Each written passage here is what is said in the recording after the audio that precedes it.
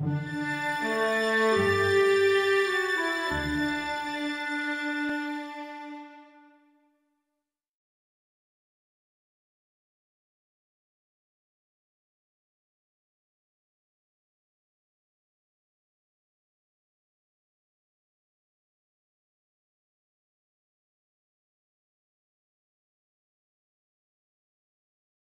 wrote a book about 10 years ago about how man-made chemicals in the environment disrupt hormone development in wildlife and humans. If you were to update the book, what would be some of the things that you would include? What are some of the new science that we've learned since then? We've learned an awful lot since Our Still in the Future was published. We learned, first of all, that the types of questions we asked in the book were on target. Science was pretty uncertain when we wrote it 10 years ago. We acknowledged that in the book. What we were really trying to do was to stimulate research to resolve the uncertainties. And now, 10 years later, we've got a lot of answers. We learned the questions we asked were right. They were troubling. And now we are confident that the types of issues we raised were the right ones. But we missed some. For example, at the time we had only the slightest hint that obesity and type 2 diabetes might be in a collection of diseases that are tied scientifically to endocrine disruption, the subject of the book. Now there's a lot of information emerging that says this is part of the problem. And that has an interesting implication. Type 2 diabetes costs the U.S. about $218 billion a year. And if these new data that are coming out are correct, the good news is that we may actually have a new way to prevent that disease by intervening and reducing the exposures that are contributing to it. What are some of the changes that we've seen in public policy in response to the new science, or lack of changes in public policy? What's been the response? Well, the science has galloped forward tremendously. We're living now in a period of intense scientific revolution in our understanding of the links between the environment and health. The policy world has lagged far behind. In fact, it's become very apparent that today's health standards, not just with respect to endocrine disruption, but more generally on a wide array of issues related to contaminants, those health standards are in the scientific Jurassic. They are so far out of date that we know we can't depend upon them to protect public health. There's been a lot of talk about bisphenol A is one chemical that's gotten a lot of attention lately, and you've come to Minnesota to talk a little bit about it before the state legislature. Can you share with us what's the latest science on bisphenol A? The latest science on bisphenol A actually has to do with type 2 diabetes and obesity, that research that came out this past fall. And it's showing that in Americans around the country, the risk of type 2 diabetes and obesity and heart attacks is increased significantly in association with levels of bisphenol A that aren't that high. They're higher than average, but bottom line, it's indicating that that's one cluster of diseases that bisphenol A may be contributing to.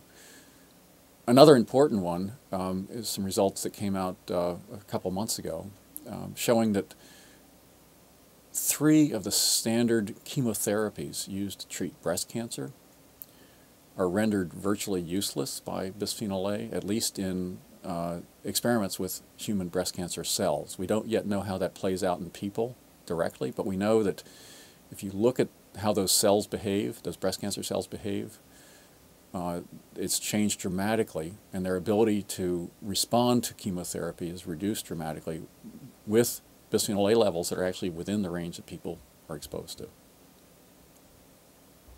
In trying to address and respond to this new science, what do you think the role should be of consumers and people, moms and parents? Unfortunately, the system we have today requires moms to be chemical engineers when they go shopping for their kids, and that's just not right. Moms are too busy. They've got too many demands in their time. They should not have to worry about what's in the products they're buying for their kids. And yet the system we have today does a much better job at protecting those products than it does at protecting children. In trying for governments to try to deal with all these chemicals, there's a lot of activity at the state level in Minnesota and a lot of other states, and then there's some activity at the federal level and at the international level. What's it going to take to really develop a comprehensive system that protects public health? And what do you see as the obstacles to getting there? That's not an easy question.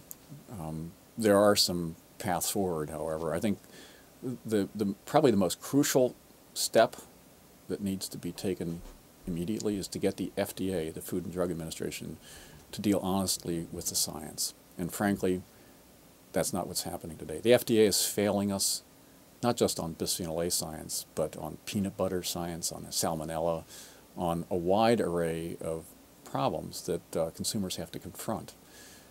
If the FDA were to deal honestly with the science, then it would send signals that would make it much easier for states to develop appropriate legislation on bisphenol A and related issues. It would send a clearer signal to Congress about what's necessary.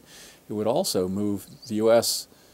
from a laggard in international chemical policy potentially to a leader. And so I view FDA reform, getting honest people in the FDA, looking clearly at the science and bringing their assessments up to date as a key step that will unleash progress in a whole series of areas.